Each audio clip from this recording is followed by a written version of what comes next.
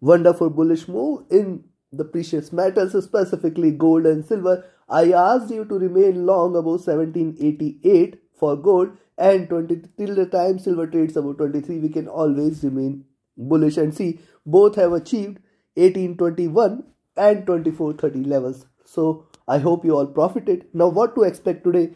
Can we continue with the rise and expect them to rise more, rise further, achieve higher highs, or can we expect a drop? And if you have switch position you should take in order to profit today, we will see with the help of charts and indicators. First we'll look into gold, followed with silver. Do watch till the end, listen to it carefully, note down the levels and just stick to the levels. If it's a buying entry, buy it. If it's a sell entry, sell it. That's it. Let's start. First gold, followed with silver. And yes, do not forget to like, share, subscribe and comment. Do not forget to press the bell icon. Now look at the early charts for gold. You can see there is a clear-cut wall here at 1820 levels, and with that as resistance, it may try to retrace a little. Once you see it trading above 1821, you can buy again today. Right now it appears it is a hurdle for gold right now that it at 1820 levels, and if it breaks past, certainly more bullishness can be expected. Right now it is trying to retrace. The probable retracement levels or support levels are going to come at around 1812, 1810 levels. 1812 previously provided it a resistance. Now 1810, 1808 certainly are going to be the good support levels. There is a probability that it can try to retrace till there. Now at the same time, look at the formation there. See on the early chart, this is a bullish formation in which it is trying to trade, and this time it has come out of this probability exists that we may see a little retracement before it likes to reverse, because see the entire day is left and it may try to drop first before taking a bounce back. This is just on the early charts. Let's have a further detailed look. Directional movement here is bullish. The stochastic is looking downwards. The MACD is trying to cross over for a sell. There is a possibility that it may try to retrace a bit. RSI is also trading near to the highs there. Now look at the 2-hour charts. On the 2-hour charts, see the formation here is clear-cut resistance at 1820-21. Multiple red candles, but at the same time if you look at this, it is trying to get the resistance at around 1815, 1814 levels, and see if it breaks past this zone. See, previously this was the resistance, and since then it has dropped. Now it has created higher resistance, and possibly it may try to retrace a little. Once it drops below this zone at 1815, 14, you can expect 1810, 1808 as a very good support level, and breaking below 1808, certainly a little more bearishness might take it till towards 1800 levels again. Let's have a further detailed look here. Directional movement moderately bullish. Stochastic is overbought and now looking downward. And if you look at the MACD, this is trying to converge here. It has seen the highs. It is now trying to look downwards. The RSI is overbought here. Likewise on the 3-hour charts. On the 3-hour charts too, similar is the formation. See, this was the previous resistance zone. It has created a higher resistance zone now. And any point of time, if you see it trading above 1821, you can remain long. That is very clear. Right now it is trying to retrace. Probability exists that we may see 1814 levels and then 1810, 1808 levels. Below that it can try to achieve 1800 also. A little retracement so far. Directional movement is bullish. Stochastic is overbought on the 3-hour charts. The MACD is also trading with divergence. It has seen the high, it is curving here, so probability exists that it may converge here. RSI is also overbought. And if you look at the 4-hour charts, on the 4-hour charts, similar observation. Higher highs are done. Probability of a retracement exists. You have to remain cautious with the longs for a little while. Here also extremely divergent and bullish. It may try to converge a bit. The stochastic overbought. The MACD is also divergent and bullish. It has achieved the peak. Probability of it to converge exists. And if you look at the RSI, this is also on the 4-hour charts trading overbought. Now let's have a look at the daily charts. Now on the daily charts we have observed, see, this is the pole, this is the flag, and this is the bullish flag here. It is still trying to trade in this bullish channel, and there could be a breakout sooner or later, if not today, possibly tomorrow or day after tomorrow. There could be a further breakout which can be expected. Now as we have observed yesterday also, and I am telling you again that it is taking the support from the 20 period moving average and trying to trade bullish. Yet again yesterday 20 period moving average has provided it a very good support, which is right now situated at around 1784-85 levels. Only bearishness is if it trades below 1780 levels. This is very clear. Now look at the daily charts, and if you look at the daily chart, see one bullish candle, retracement, further bullish candle, and look at the behavior of gold in past. See couple of bullish candles, retracement, then a single bullish candle, then retracement, and now this is second bullish candle here after a couple of red candles. Probability exists that it can give you further second bullish candle also. So what could happen probably is it may try to retrace throughout the day, and with US cash session again we may see a little rise. So yes, 1810, 1808 levels are achievable, and that may provide a very good support for gold. With that as support, if it tries to rally and breaks past 1821 again, you can remain long for 1836 and 1850 levels. That are my favorite numbers. I have been shouting this for long. I told you in my previous analysis also, till the time gold trades above 1740.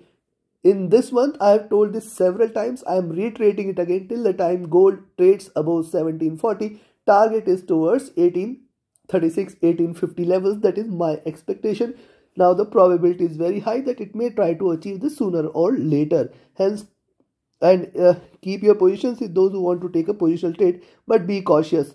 Directional movement here is bullish, stochastic looking upwards. The MACD again trying to converge crossover for a bullish move. Right now it is trading in sell side, and the RSI trading near to the highs. Considering this, for the day below 1814 you can expect a little drop, but remember 1810, 1808 are going to be a very good support, then 1805, then 1801.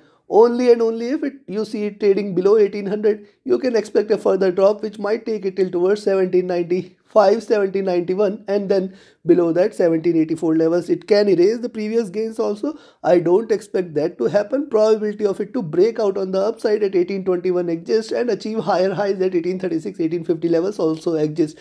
You have to trade with caution. Buy at 1821, sell at 1814, but remember, on the downside you have to be cautious and be observant. If you are taking a sell entry, you have to trade with a strict stop loss at your entry price. With just $2 of move, put your stop loss to your entry price and trade accordingly. Now let's have a look at silver. Silver in the early trade today has achieved 2430 levels. Those who recall, I have told you multiple times 22 to 24 when it was at $22. I told you 24 is the next target. Now at 24, the possible target next is 25 and 26. 25, 25.5, $26 levels are certainly achievable. This is the next slab which it has entered. But see this, it is also getting a resistance here at 24.20 levels, and it is trying to retrace back a bit. The support there on the downside at $24 is going to be important, because below $24 the next support is directly at $23.80, which is definitely a very good support. Below $23.80 you can expect $23.60, $23.50 levels, the next support level, and then $23.20 levels to be seen. So only sell entry today is below $24, where you can expect a little more drop. Till the time it trades about $24, you have to remain cautious, as see, it has given a good bullish breakout yesterday. It can continue with this momentum. Directional movement extremely divergent and bullish.